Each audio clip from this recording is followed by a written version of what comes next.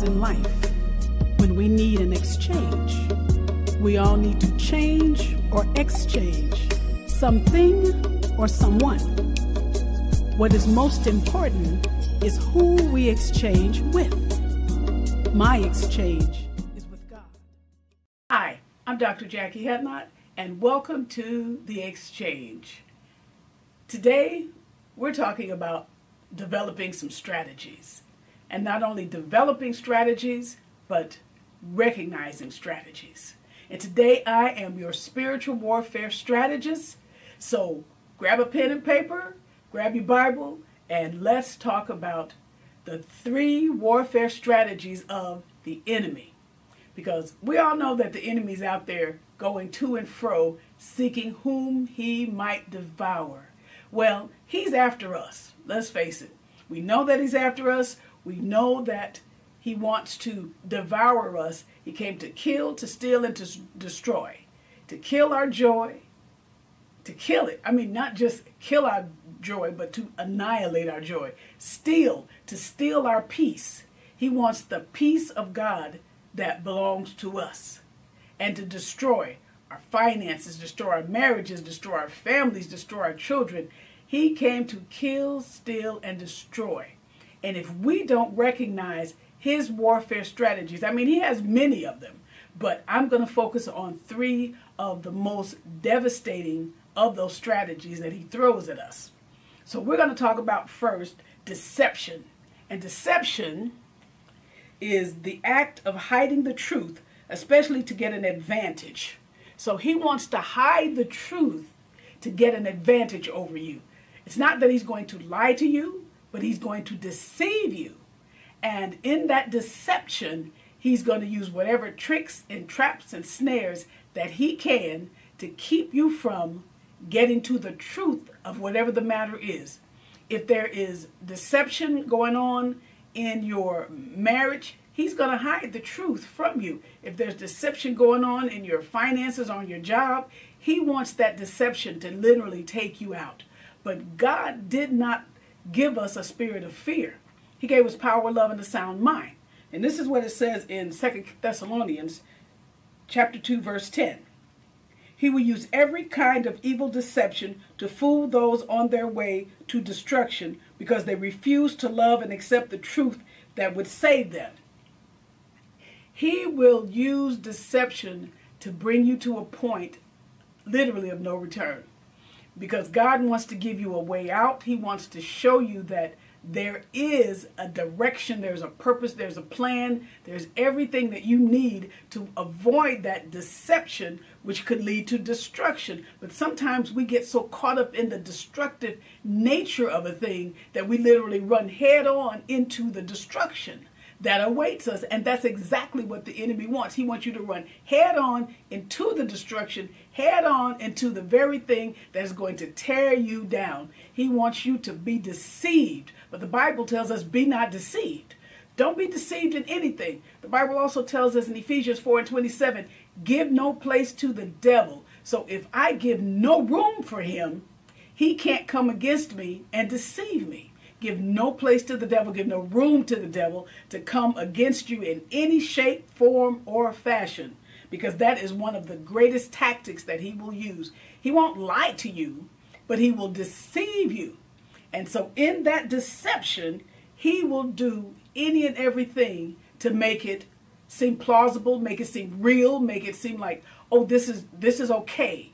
But that's not the truth. Because in that deception, there are lies and there are manipulations. And think about this. In that deception, there are layers to your freedom from the deception. But he doesn't want you to dig through the layers of the deception. He just wants you to believe it on the surface and take it at face value. Deception is just the act of keeping you from the truth. Next is distraction.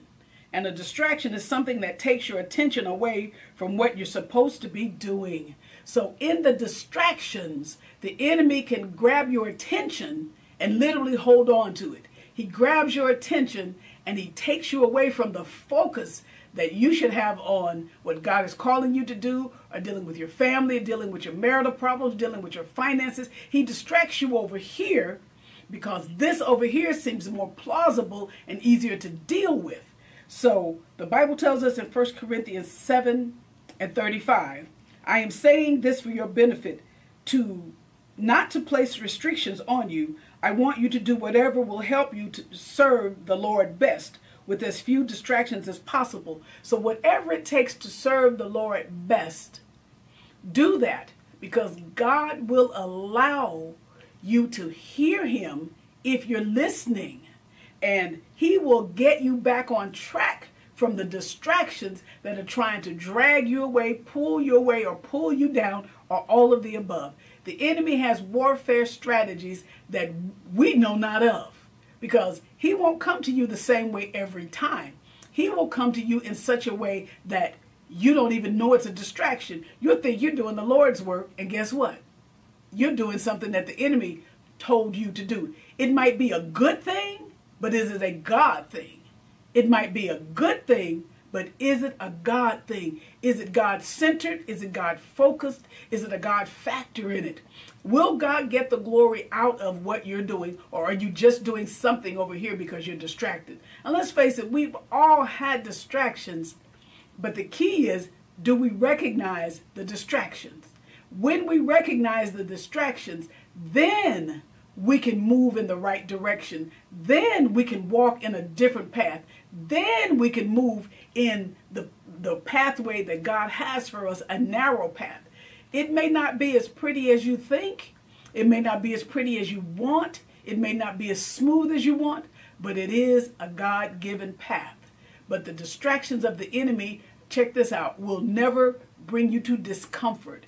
Satan wants to make you comfortable in everything that you do, because he doesn't want you distracted from him. He wants you distracted from God, but he doesn't want you distracted from him. So he will use every strategy and every tactic to keep you from the fullness of God, the peace of God, the joy of God, the power of God, the love of God, the light of God, and the right standing with God, because he's got you distracted. Just like in Luke 10:40, but Martha was distracted by all the preparations that had to be made. She said to him, Lord, don't you care that my sister has left me to do the work myself? Tell her to help me.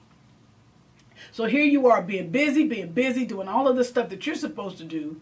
But God wants you to just sit at his feet and learn from him. Sit at his feet and understand what he is calling you to do.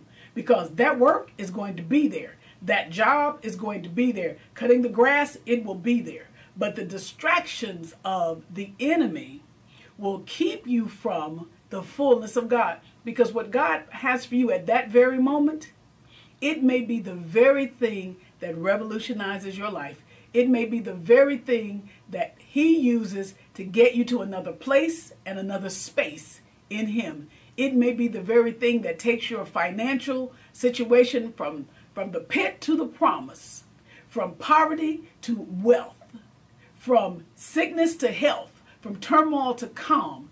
He may be right there on the edge of moving you to a whole other place in him, and all you have to do is not allow the enemy to distract you. Again, give no place to the devil.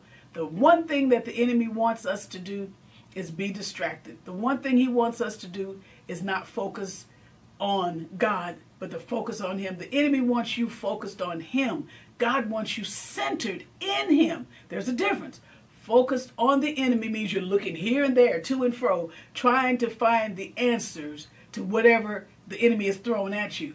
But God wants you centered in him so that nothing around you. See, when you're in the center of something, it's hard for other things to grab at you, because you're in the center of God's will. You're in the center of God's peace. You're in the center of his love. You're in the center of his joy, because you have made him the center of your life, your joy, your peace, your hope, your healing. You have literally made him your center. So when you make him your center, then guess what?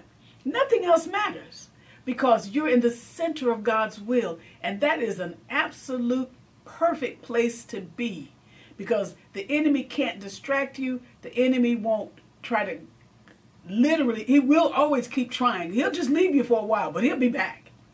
And when he comes back, he's going to come back with a different strategy. He's going to have to come back with a different deception. He's going to come back with a different distraction, a different trick, a different trap, a different snare. He's going to come back with whatever he can use to throw at you, including the kitchen sink. And it does not matter how you feel about it.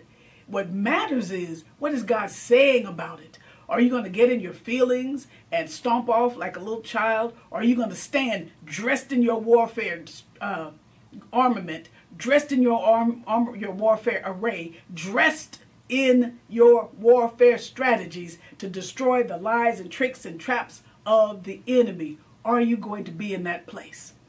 Well, I sincerely pray that you are. And that next one, division. Oh my goodness. The enemy will bring division in your home, in your school, in your workplace, in the church, in your marriage, in your friendships. And what is division? Division is the action of separating something into parts, or the process of being separated, or disagreement between two or more groups, typically producing tension and hostility. Right now, there's so much division between the church and the government. There's division between the church and the church. There's division between the church and the people. There's just divisions all around. So now we're distracted by the divisions and we're deceived by the divisions. So here we got deception, distractions, and at the center of it is division. Because once the division sets in, I'm telling you, we have got ourselves some kind of trouble. The Bible says in 1 Corinthians 12 and 25, so that there should be no division in the body, but that its parts should have equal concern for each other.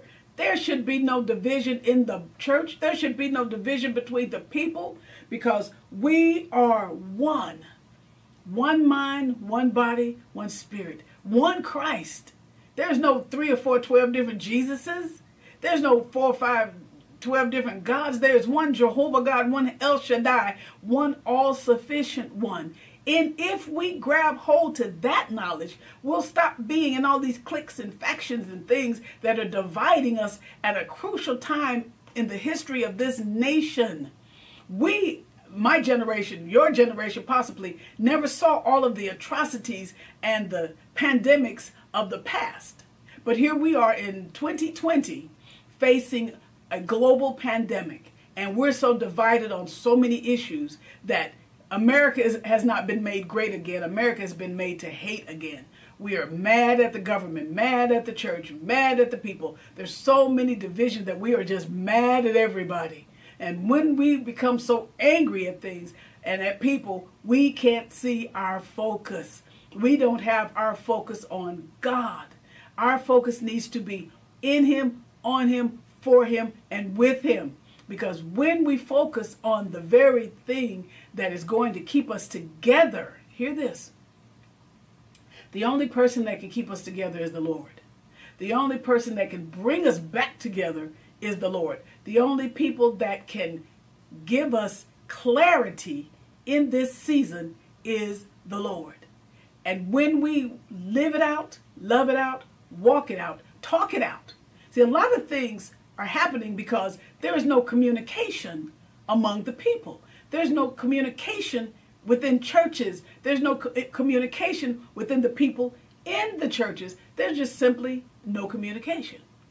So if the government and the churches are not communicating, what do you have? Division. If the government is not communicating with the government, and I mean the Democrats and the Republicans, they spend so much time fighting amongst each other that they can't help the people who are out here hurting. I mean, they're not missing their big fat paychecks, but look at all the people that are hurting right now, financially, emotionally, mentally, physically. This COVID-19 is really taking a toll on our economy, on our people, on our health.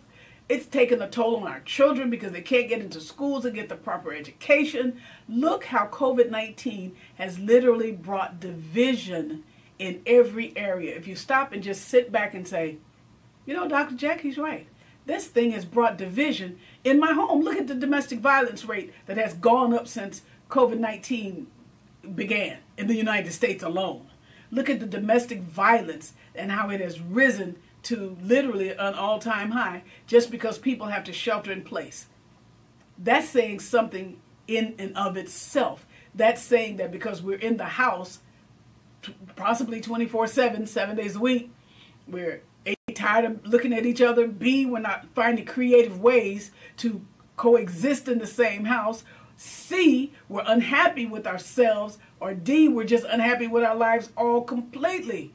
And now it's causing us to face some things, because when we were able to go out and do things, we could avoid some confrontations. When we were able to go out and hang with our friends and go here and go there and do this and do that, we were able to avoid facing some of the objects, some of the problems that we had in the first place. Now you stay right there, and we'll be right back with more of the exchange and the 3 warfare strategies of the enemy. I'll be right back.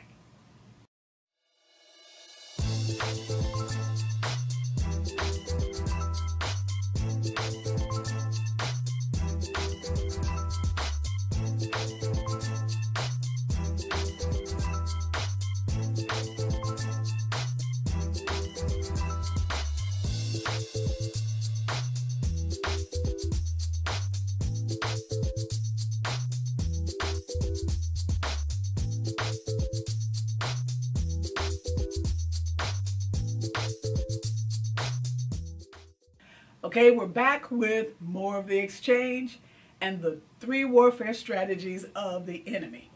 So now I've told you what the warfare strategies of the enemy, what they are. The division, distractions, and the deception. You know what they are. Now you need to recognize when they're coming in your path. You need to recognize when the enemy is throwing distractions in your direction. And the way you're going to do that is through prayer. The way you're going to recognize them is through fasting. The way you're going to recognize them is take a step back from whatever the situation is and ask yourself, is this of God? Ask yourself, is this going to glorify God? Is this going to edify my marriage? Take a step back and say, take a deep breath. Take a step back and go, and just pause for a moment. When you see the distractions coming, when you hear the deceptions of the enemy, when you look at the division that he's bringing, take a step back and say, okay, this doesn't give God glory, and this is causing me, it could cause you a physical or emotional headache, it could cause you some anxiety. When you see something coming in your direction, there's a little check in your spirit that the Holy Spirit of God will give you if you're paying attention. Which brings me to my point. You need to pay closer attention to what the Lord is saying to you. He said to tell his people to listen to him and listen for him. So let me reverse that. First of all, you have to be listening for him in order to listen to him, which means to listen to what he has to say to you. So when he comes to you and says, Nene, don't go to that particular place tonight, because it's going to be danger there. Don't try to question him. Don't try to figure it out, because we're always trying to look down, look to the left, look to the right, look up. We're trying to look everywhere but in the direction of God. We're trying to look everywhere but where God needs us to look, centered on him, focused on him. You need to have laser-like focus when it comes to paying attention to God. Listen to God.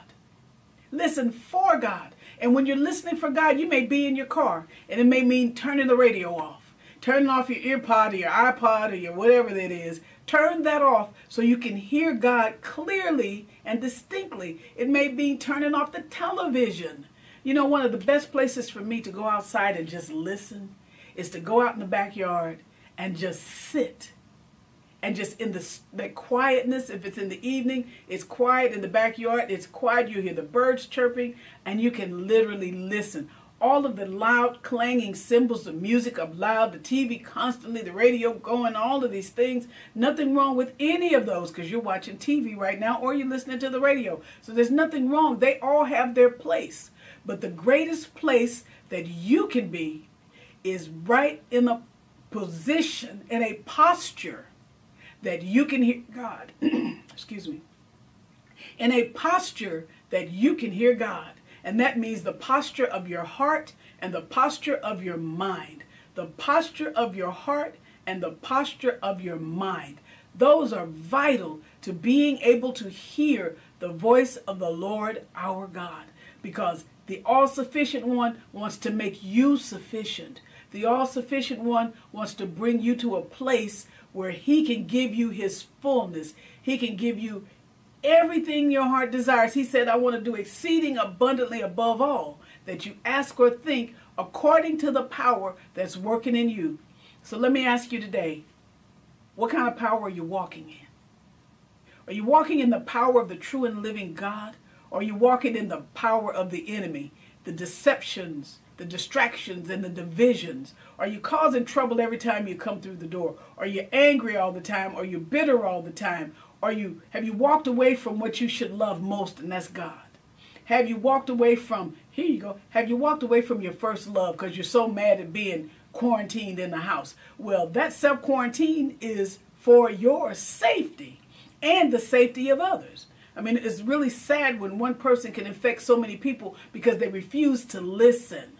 I was watching the news or reading the news the other day, and one woman at a hair salon, or whatever you call a hair salon, exposed 91 people to COVID-19. Now, somewhere along the way, you had to know that by day 3 or 4 or 5, you were feeling some kind of way in your body. Because this thing, you may be asymptomatic, but there ought to be a little check in your spirit that says, I'm not feeling my best. A little check in your spirit saying, well, maybe I need to take my own temperature. A little check in your spirit that says, let me see if my oxygen level is where it should be. Somebody ought to be taking the temperature of people because they're supposed to be doing it anyway. But that's not for me to deal with. What I'm saying to you is you have to be mindful of what the enemy is doing in you and with you and through you. Because the woman went back to work and infected 91 people, or not infected, I'm going to take that back, exposed 91 people within a matter of 4 days. We don't want to be exposed to the lies and the tricks and the traps of the enemy. Yes, you have to pay your bills. Yes, you need to work to feed your family, but not at the expense of 91 other souls. This thing is not all about us, it's about other people. And when we get that in our spirit, see, the deception of the enemy will cause you to go back to work before your time. The deception of the enemy will cause you to go back to church before it's time or reopen before it's time. The deception of the enemy will say, I got to get back in the building. I got to go to the building. Well, if you got to go to the building, ask yourself, why is the building more important than getting back to God? Why is the building more important than getting on your face and getting in God's face, seeking God's face? All you have to do is take the time, back up, and just wait on. Say, God, what is it that you would have me to do? Are you ready for me to go back into the building? Are you ready for me to go back to work? Father God, will you provide finances for my family to eat and pay bills? Will you provide for me? I trust you because you are the all-sufficient one. All-sufficient means he has everything that you need. All that you need, everything you need is provided in him. And when we trust God for the fullness of our lives, then he can do what he said, exceeding abundantly above all that we could ask or think according to the power that's working in us. But we first got to be in tune with him, laser-like focus on him, listening for him so we can listen to him for the direction, for the path, for the purpose, for everything that he has for us before the very foundation of the world. And I firmly believe if we could just fine-tune ourselves to the Spirit of the living God, we wouldn't be in such a dire position right now. And this position is not going to destroy us. Literally what it's going to do is purify us, and it's going to make us those that know that they are children of the Most High God. We will know how to develop the strategy needed to do what we need to do to navigate through this pandemic. I believe it. I'm holding on to it. I'm not going to ever let that go, because I told someone the other day, even in the midst of COVID-19, I said, I beat cancer. I am not about to allow COVID-19 to take me out. So if it means staying sheltered in place, I'm here. If it means being here, look, we're in our new studio now.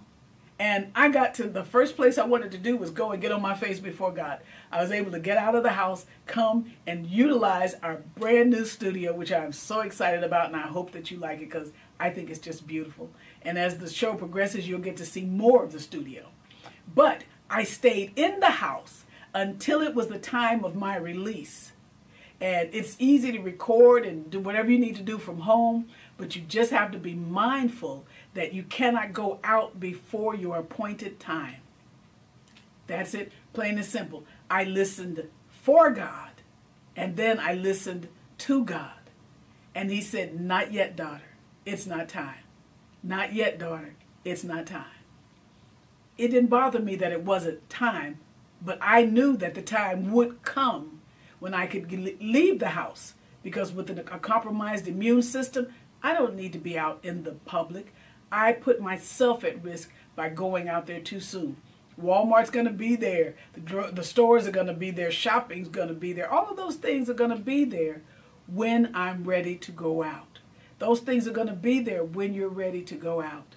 All we have to do is not allow the enemy to deceive us, not allow the enemy to distract us with the lies and tricks and traps and snares of the enemy, and not allow the enemy to bring division in our homes, in our marriages, with our children, in the church, with the government, on our jobs. Not allow the enemy to bring the distractions, because that's all he wants to do, is distract you so that you don't get the fullness of what God has for you.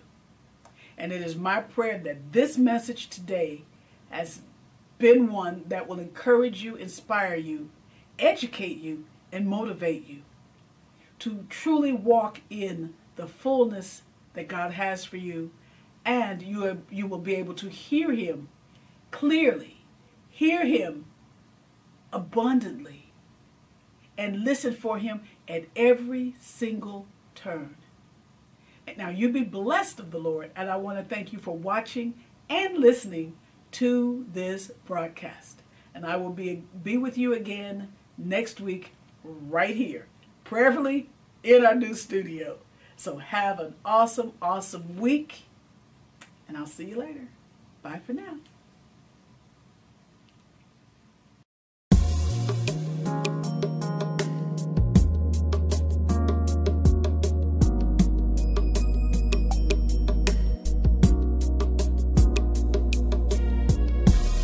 There are times in life when we need an exchange. We all need to change or exchange something or someone. What is most important